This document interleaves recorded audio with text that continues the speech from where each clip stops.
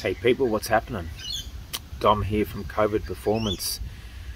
I'm taking advantage of the lovely weather in Queensland for a change. So I thought what I'd do, I'd get out here while it wasn't pissing down rain, pardon the French, and I would make up some brackets for the intercooler and chuck the intercooler on. So in saying that,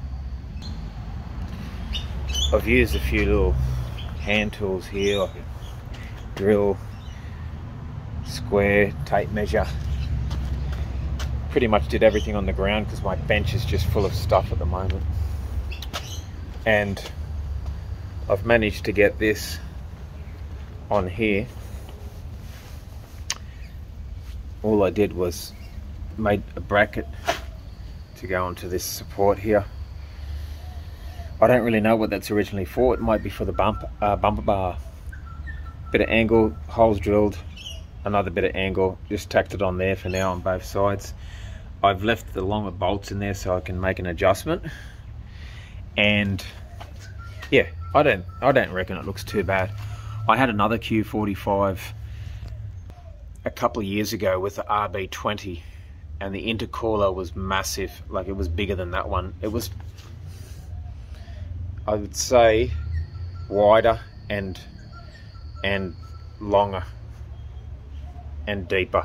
So yeah, on the other, I'm just trying to think, I think it was out to around, it was out here somewhere on both. So yeah, we'll say 50-60 mil wider. I think this might have been a bit wider as well. Anyway, it was an RB20 Neo with a turbo, and it's also on my YouTube channel somewhere.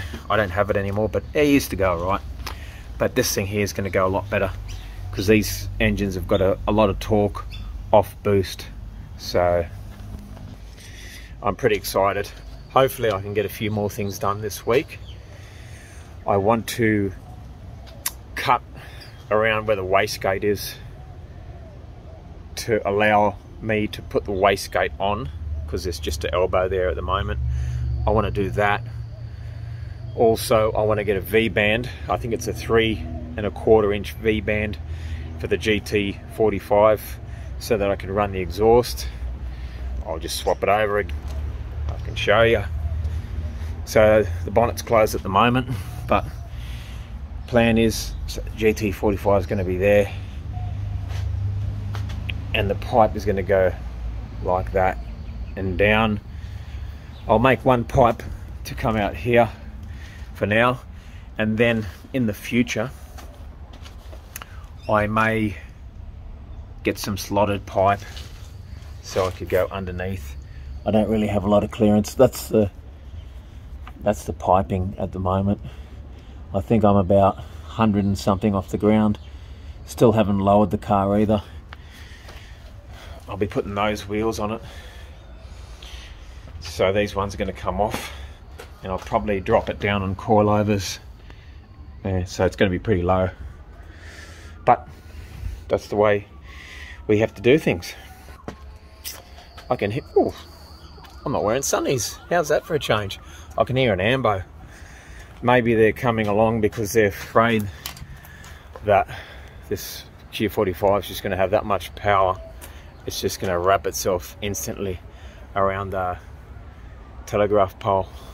So anyway guys, enough bullshit talk, or whatever you want to call it. This thing here, I want to take advantage of the nice sort of, like I said, nice Queensland weather without torrential rain. I want to try and get as much done on this thing this week. This is just a quick little, I guess it's like an intermission episode, if you want to call it that. So the next time I talk to you guys, I want to have that cut out. I want to have the wastegate on, the turbo sitting on there, at least. Oh, trying to adjust it. Oh man, bloody freaking Android phones.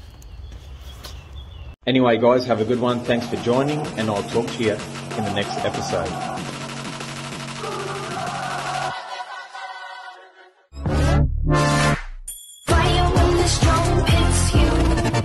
That's it, Brian?